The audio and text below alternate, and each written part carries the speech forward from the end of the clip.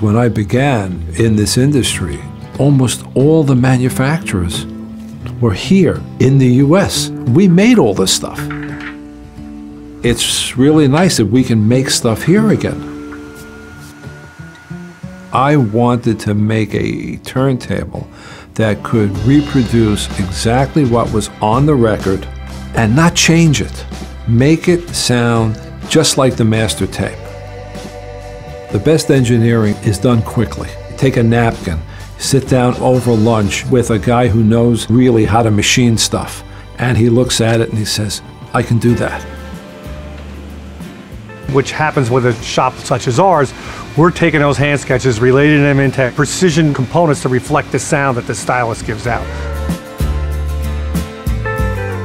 It's all about the guy making it and setting up a precision process.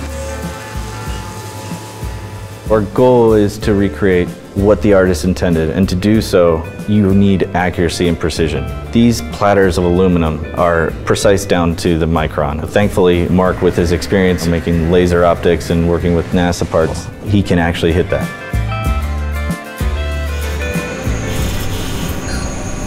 We spent a lot of time on this. This has taken way longer than we normally take. There was a lot of, let's get this exactly right. Let's make sure that the angle is exactly right. Just like the watch. You can never make plastic sound real. What makes a good turntable is the lack of noise. Therefore, you have big blocks of aluminum to absorb vibration so that it doesn't hit that cartridge. We've managed to attract some of the best talent in the electrical engineering industry who work closely with American Board in designing and developing these circuits to create this phono preamp for the Runwell turntable.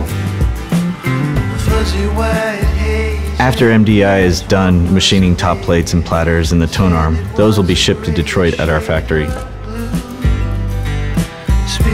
This is the right time for manufacturing world-class audio products in Detroit, considering the level of skill and craftsmen and artisans that we have in this city. We're starting with Turntable to pay respect to the history of recorded music. We want to take the journey from the start.